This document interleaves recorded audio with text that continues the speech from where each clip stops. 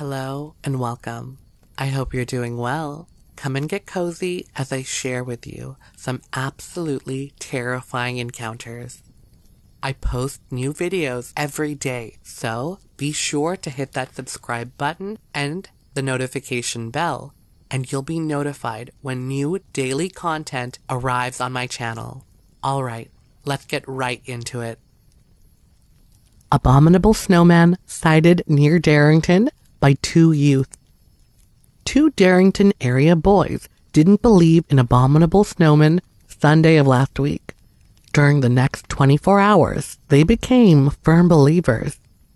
After returning from a week-long camping trip, they reported that 3 of the mysterious creatures chased them from Cub Lake high above the Seattle River to within a few hundred yards of their camp about a mile away. Mark Meese, 16, and Marshall Cabe, 14, were among 8 teenagers who hiked from Downey Creek campgrounds up to Downey Creek and Bachelor Creek trails Monday of last week. At 6:30 p.m., the boys made camp less than a mile from Cub Lake. After dinner, Mark and Marshall volunteered to hike to Cub Lake and Isswood Lake to scout for fish. It was on their return that they spotted the first of the creatures across Cub Lake. I asked Mark what it was. Marshall said. Mark at first thought it was a big bear or just a snag. But then the creature made a come on gesture with its arms, and 2 more like him came into sight. As the boys watched, 3 creatures darted around the lake toward them. The boys said the 3 animals stood on their hind legs and ran like men. They looked more like big, well-built men than apes, Mark said. He said their arms came about to their knees. They were covered with long black hair, except on their faces. Their heads dipped in and out at the forehead, Mark said. Both boys said the creatures were 10 to 11 feet tall and moved with great ease. With the creatures coming after them, the 2 boys ran up a rock slide that sloped away from the lake. Halfway up, they looked back to see that the 3 creatures, about 50 yards behind, had spread out as if to surround them. They said, "We were both so scared we were shaking," Marshall said. "We told each other goodbye. We thought we were going to die." The 3 animals called to one another with high, shrill sound, according to the boys.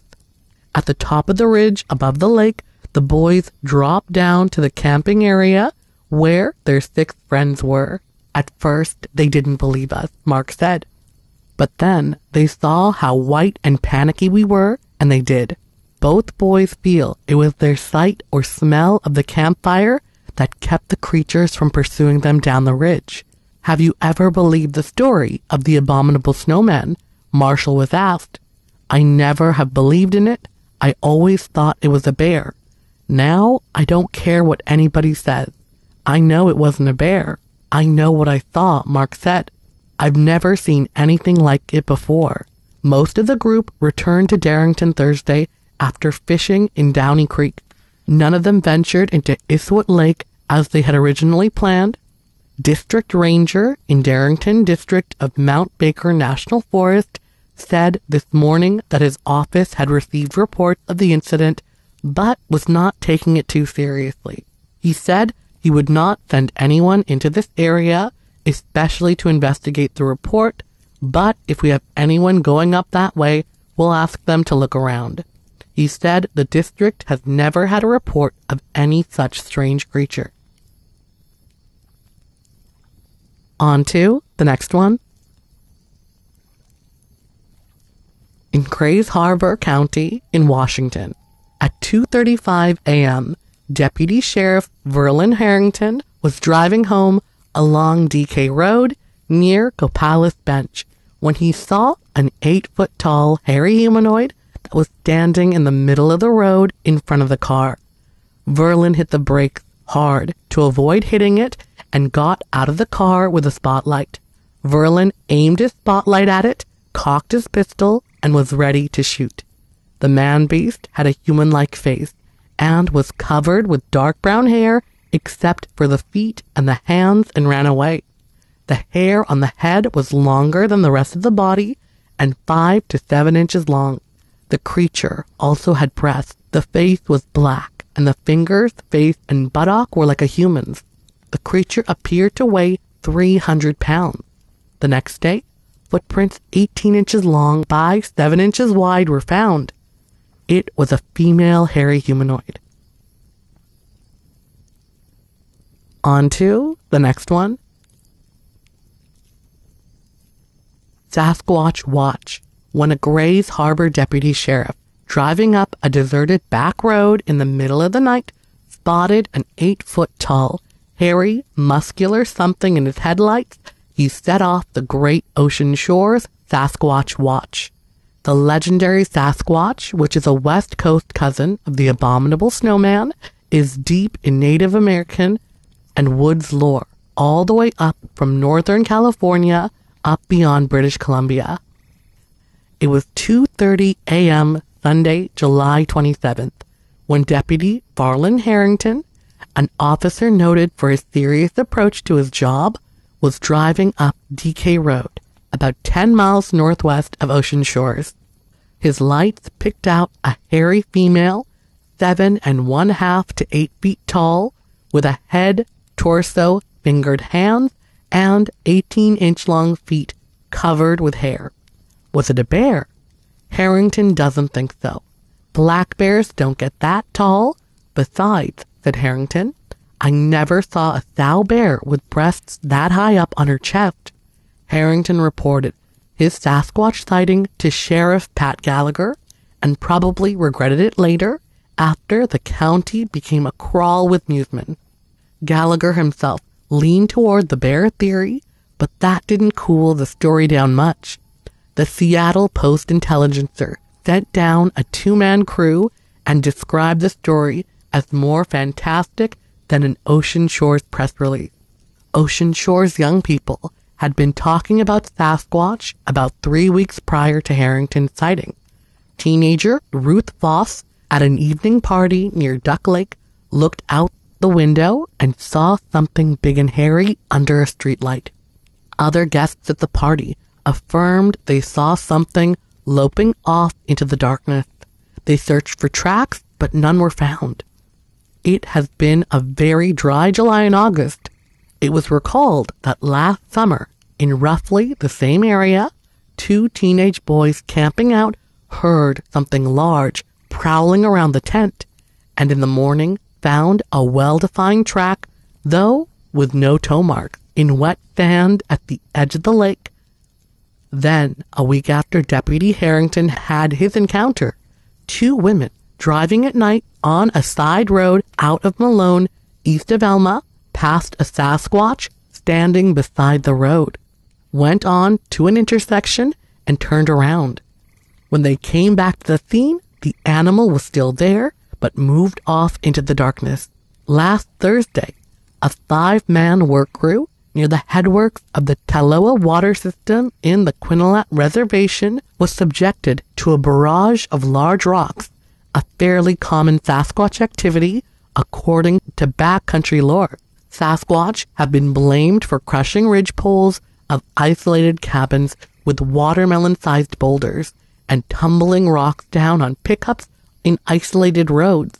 The Taloa work crew said those rocks came uphill, and one of them was weighed later at more than 400 pounds. The crew declined to work until a gun-carrying guard was brought in. Even then, said the foreman, there was a lot of standing around looking at the wood. The crew moved its activities closer to town. If we can prove the existence of these creatures, it will be one of the greatest scientific discoveries of the age. All the books will have to be rewritten. On to the next one. Robert Parker and some friends were fishing near North Bend in King County, Washington, when they heard a scream and saw a brown Bigfoot walk across the hillside. In Pierce County in Washington, on Puget Sound, Dick Hancock and Gary Johnson saw a Bigfoot run across the road and hit a metal road sign, leaving it bent. In Whatcom County, in Washington, a woman witnessed opening her curtains at 4 a.m.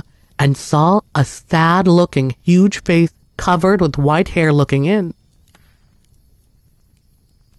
In Stevens County, in Washington, a hairy humanoid was seen in the garbage dump by a butcher named Joseph Rhodes. The man-beast left 17.5-inch long by 7-inch wide footprints with a very human appearance. The left foot appeared normal, but the right one was a club foot. At the front, the foot was twisted inward and kidney-shaped and indicated dislocation of bones along the outer rim. The third toe was also squeezed out of normal alignment. In Yakima County, in Washington, a deer hunter by the name of Ross Hendrich saw a pair of dark brown Bigfoot 7 to 9 feet tall. The two creatures were reaching down to pick up something from under rocks as they walked uphill. In Thurston County, in Washington, an Army sergeant by the name of Lloyd Stringer was driving on a foggy night when he hit a 6-foot-tall Bigfoot that was standing in the middle of the road. Lloyd reported the incident to the local sheriff. The Bigfoot did not stay around to see what happened or exchange driver's licenses. On to the next one. In Lewis County, in Washington. It was west of the Chinook Pass. My name is S.H.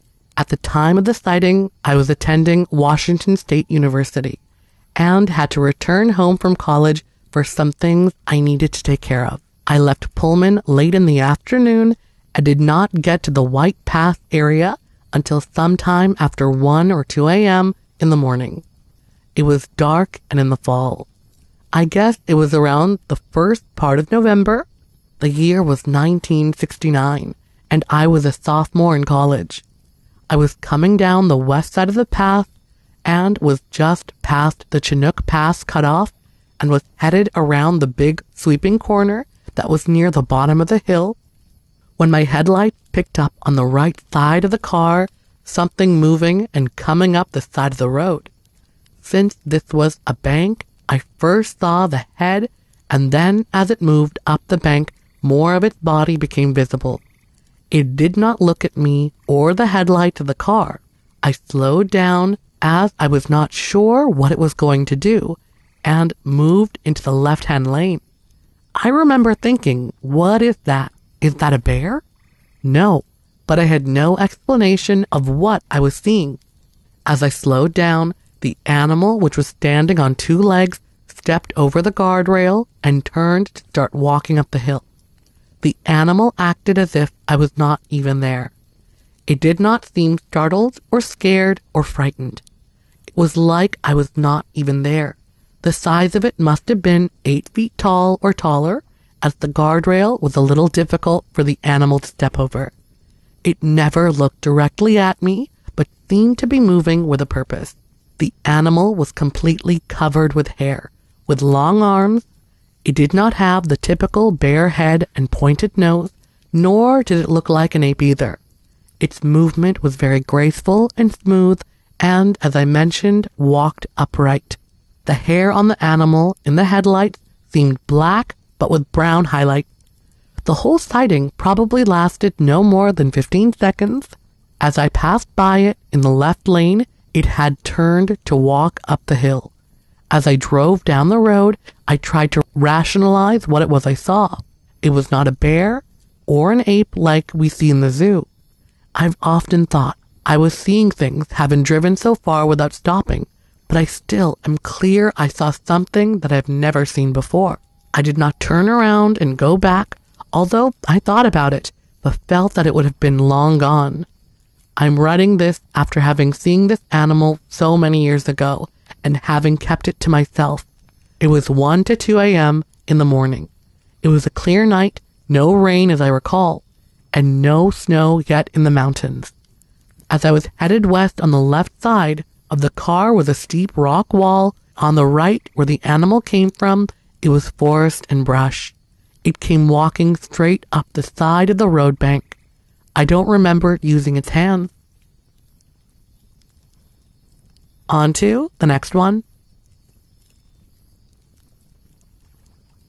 I am employed as a teacher at a high school in Northern California, and I've spent some time exploring the mountains on the California-Oregon border the last 2 summers. Coming up from the Bay Area, the real wilderness areas have truly been an adventure. A fellow faculty member and I decided to try our hand at gold panning in the mountains above Happy Camp, California. We took my friend's truck and camper, and on the advice from local area authorities, we headed north out of Happy Camp. We met a miner whom we were referred to by a state employee, and he sold us the gold pans, shovels, trowels, and right down to the magnifiers and tweezers. And he gave us a quick lesson on how to pan. Then, following his directions, we headed off for a new adventure.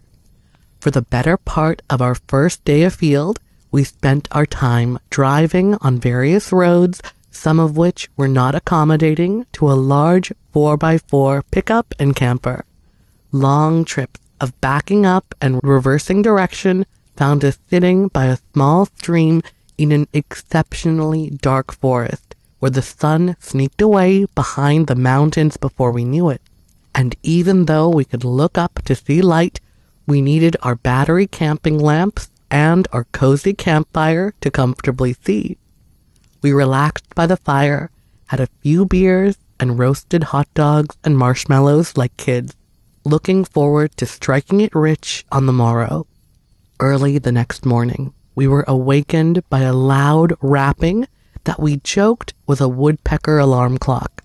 After a hasty breakfast and a coffee to take the morning chill away, as it was colder than we had prepared for, we spent a couple of hours trying to even find a way to get enough material in a gold pan to even be able to find any sand, let alone be able to look for gold.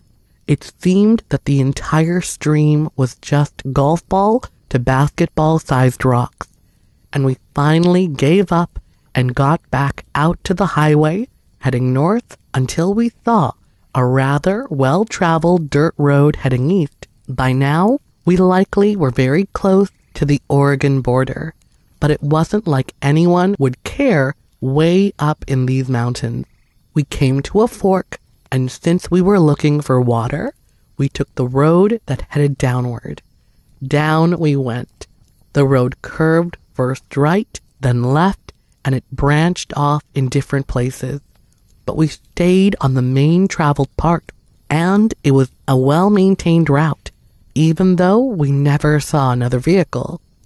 Finally, we saw a stream, and it curved close to the road at one point, where we could see a clear spot where someone had likely camped alongside a monstrous pine tree on our left side. We pulled in, and first checked the stream. It was perfect for what we wanted. It curved abruptly away and directly opposite of where we were and toward some rugged-looking hills with a large mountain towering above this beautiful valley. We totally unpacked the truck at this point, camp stove, coolers, and all of our other gear. We put some beers in the cold stream and set up camp. It was absolutely the thing dreams are about. We even built a fire pit for aesthetics mainly, as we had a Coleman stove, and we even cut a couple of poles to erect a lean-to tarp. Then, after a little refreshment, we were ready to become gold miners. 4 hours later, we began to realize that the romantic notions of gold mining really had to be more dream than reality. Even with rubber boots, our feet were almost frozen. It is not possible to squat and pan gold comfortably. Even with hip boots, you still have to kneel down and water is bound to get in.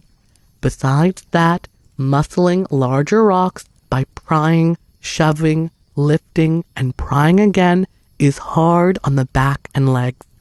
The process of first moving aside those largest rocks you can and shoveling and scraping up enough gravel to partially fill the gold pan, then picking out the large stones to get down to the fine sand is a long and extremely tedious route to get down to the real meat of it.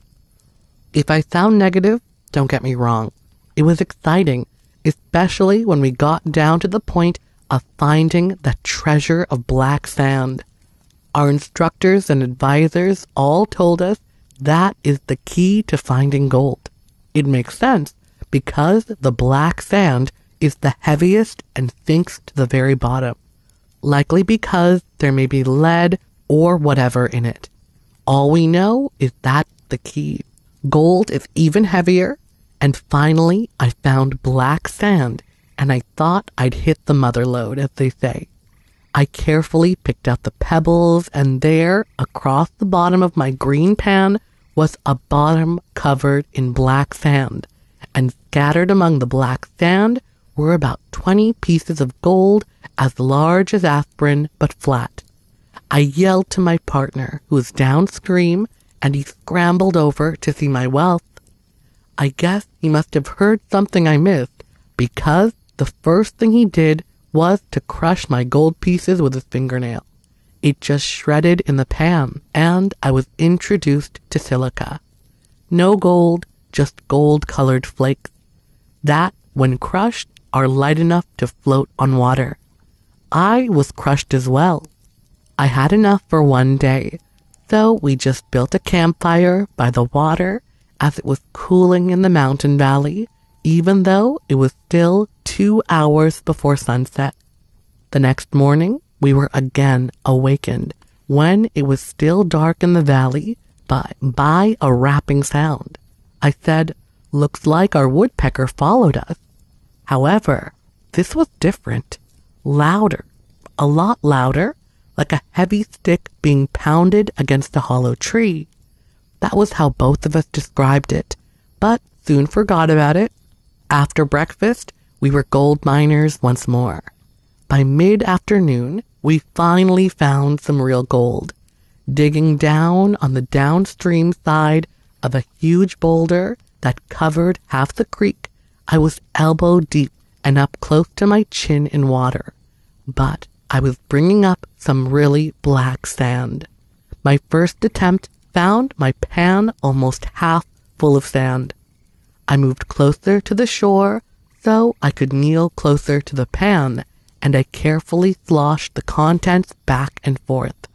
And now the yell I let out was real. I had found gold, many pieces with several as large as the head of a common straight pin. My partner joined me in working deeper and wider all around this large boulder, and by late afternoon we had half of the gold collector bottle full of gold. Success at last. It was really a lot of work, but from what we had been warned about, we felt very lucky. That stuff is heavy. We knocked off early in the evening, tired from our exertions, and turned in right after dark. We were both exhausted. Sometime in the middle of the night, we woke to a crashing. Something had smashed against the camper. We both jerked awake, grabbed flashlights, and bolted out the door with revolvers in hand. My partner had a .38 caliber, and mine was a .22. Never thinking we'd need them for protection, but now we were under attack. Shining our lights all around the area, we saw nothing. Our camp stove was lying smashed alongside the camper where it had been thrown, and the side window was cracked and a chunk of fiberglass was hanging loose, so whatever threw it had a lot of power. We had 2 powerful searchlights, but did not see a thing anywhere. Neither of us could sleep after that, so we made a fire and sat there for 2 hours until dawn. Once it was light enough, we searched for signs of what or who could have destroyed our stove, and we found very large, bare human-like footprints all around the truck and down by the water where we had left our mining tools. The intruder had also taken a shovel and our pans, one which we found way down the creek on the opposite bank. It was split in half, and that is exceptionally hard to conceive of, as tough as they are. We took our guns and followed the gigantic footprints which led along the creek going downstream, and then around a bend marked by a large dead tree.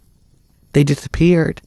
We figured that either it crossed the creek or went into the thick bramble and blackberry bushes that surrounded the huge tree. It was then that we heard a loud crash back at the truck. We headed back on a dead run, slogging through the soft sand near the creek, as it was still a faster path than the razor-sharp thorns and blackberries.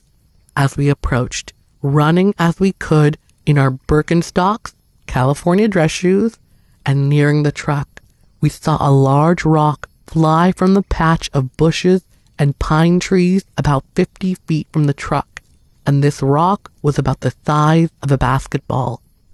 It hit the passenger side, smashing the door and shattering the window. We both fired our revolvers at the place the rock had come from. I think we emptied both guns, as I remember, because we were both reloading before we moved further.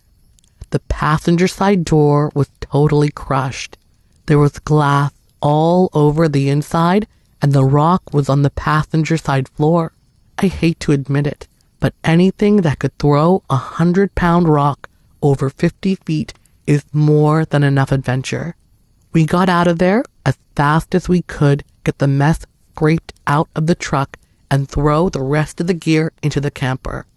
While watching warily for an attack, we hit the road, and then we made a point to find our contact back in Happy Camp, and when we told him what had happened, he calmly answered that he should have warned us, but it's a little early in the year for any Sasquatch sightings, so maybe it may have had young nearby that it was protecting.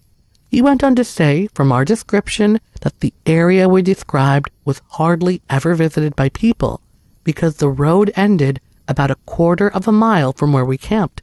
Looks like most people turned around and left. That's why it looked so used. I almost wish we had turned around also. The good news, if just having the encounter of a lifetime was not enough, we had the gold appraised at $480.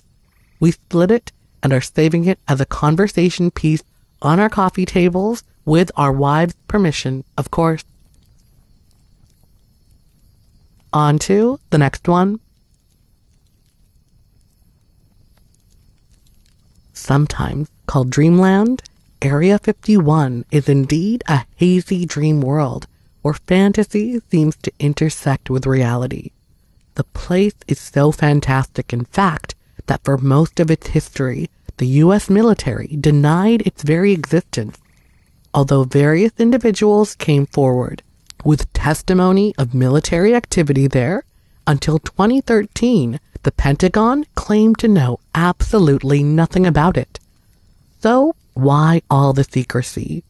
The most obvious answer is that top-secret military aircrafts were being tested at this base. The government didn't want any leaks about these projects, and they decided that leaks from a non-existent airbase would be even less credible than usual. In a Cold War context, such secrecy is certainly understandable, but conspiracy theorists believe there is more to the story than that. They believe that the base hides alien technology, as well as top-secret human tech, and also that the U.S. military is working hand-in-hand with extraterrestrial beings at Area 51.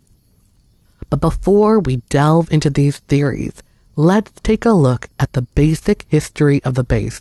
Whatever else may be true about Area 51, a little bit of factual background will help set the scene. The land on which Area 51 is located was formerly barren desert, inhabited only by a few isolated encampments of Shoshone Native Americans who had lived in the region for centuries.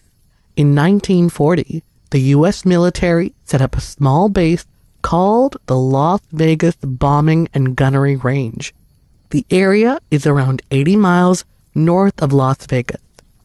After World War II came to a close in 1945, the newly established Atomic Energy Commission requisitioned a sizable portion of the land to carry out atomic tests, resulting in the creation of the Nevada Proving Grounds. Initially, the atomic bombs were detonated on the desert surface, but after the Nuclear Test Ban Treaty of 1963, atomic research literally went underground. The U.S. Air Force, meanwhile, grabbed up another corner of the tract, which had been divided into a grid of numerical quadrants for ease of reference. The portion the Air Force took happened to be labeled Area 51. Soon, several exotic new aircraft were being tested there under conditions of utmost secrecy. These included the U-2 spy plane, dating from the early 1950s, and the SR-71 Blackbird, which was created in the 1960s, can soar up to 100,000 feet and looks like something straight out of a science fiction novel. Eventually, Area 51 produced the stealth fighters and bombers that would capture the world's attention in the 1980s and 1990s. Even more advanced crafts are said to be in the works now. But is all of this the result of military R&D, or is there something else behind it? According to conspiracy theorists, these aircraft are much more the fruit of reverse engineering than human innovation and industry. And not only that, it is also alleged that actual ET engineers are on the ground assisting their human counterparts. One of the more fantastical, even for Dreamland, reports, a man named Bill Uhouse claims to have worked with an alien called J-Rod on flight simulators intended to train U.S. Air Force pilots in the operation of UFOs. According to Uhouse, the UFOs fly via a direct neural link with the ET's mind. The entities literally become one with their craft, allowing them to fly by reflex and cutting response time to almost nothing. This is why UFOs are seen turning on a dime and making other incredible rapid maneuvers. But Uhouse and J-Rod had their work cut out for them, finding a technological bridge that would allow humans to link up in the same way provided to be an extremely difficult proposition. This strange story was later corroborated by a microbiologist named Dan Bursich, who says he was sent to Area 51 in the 1990s and ordered to take tissue samples from live ETs such as J-Rod. The aliens lived in a perfectly round sphere chamber that shielded them from human pathogens. Bursich also saw Uhouse's flight simulator, which consisted of a giant support arm that held prototype crafts in place and allowed simulated rotation. The crafts were powered by external energy capacitors. These large batteries could only power the craft for a short time, but it was enough to allow human pilots to try their luck in brief simulated flight maneuvers. Such training sessions were also documented by the late Colonel Philip Corso, whose book, The Day After Roswell, written shortly before he passed away, claims that all manner of alien tech is being tested at Area 51. Corso confirmed that the craft were operated by a neural link directly to the ET's brain. The flight simulator could give humans an idea of how to fly the craft, but no major progress could be made until a means of actually linking up a human mind to the craft was created. Another man who features prominently in UFO lore, research scientist Bob Lazar, claims that he was one of the people assigned to that task. Lazar says he was hired on at Area 51 in late 1988 as part of a team of scientists investigating an exotic propulsion system. In a classic case of the military keeping things on a need-to-know basis, he was initially told very little about where the new technology originated. In fact, he was simply walked right up to a flying saucer and unceremoniously informed that this vehicle would be the object of his efforts. Lazar recalls being astonished by the strange craft, but he didn't think that it was extraterrestrial in nature. On the contrary, he thought he had just been given a down-to-earth explanation for all those UFO sightings. He assumed that since the U.S. military had something like this in their possession, it meant that all the flying saucers being reported in American skies were actually secret military crafts. But when he was allowed into the object, he quickly realized this simply wasn't the case. First of all, he noticed that all the seats, control deck, and all other aspects of the vehicle were too small for human use. But even more telling were the alarm bells of his intuition. Lazar couldn't quite explain it, but upon stepping into the vehicle, a chill ran down his spine, and he just somehow knew that this craft didn't belong to this world.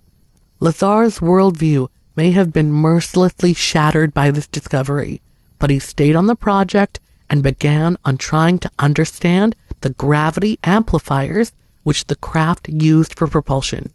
He also looked into the fuel that these amplifiers ran on, which he claimed was based upon element 115, an element that didn't even exist on the periodic table back in the 1980s. It wasn't until 2003 that scientists first synthesized an element with that atomic number, which is now known as moscovium. So, what's really going on in Dreamland? Is it home to a military collaboration with ET? Or is it simply a high-tech research hub for conventional aircraft? We can only hope that someday the complete and unredacted truth of the matter will finally emerge. Until then, it's all just speculation. I hope you enjoyed those encounters. And if you did, be sure to hit that like button, leave a comment, and subscribe. I post new content every single day, so be sure to hit that notification bell, and you'll be notified exactly when that new content arrives on my channel. Again, thank you so much, and until next time, bye!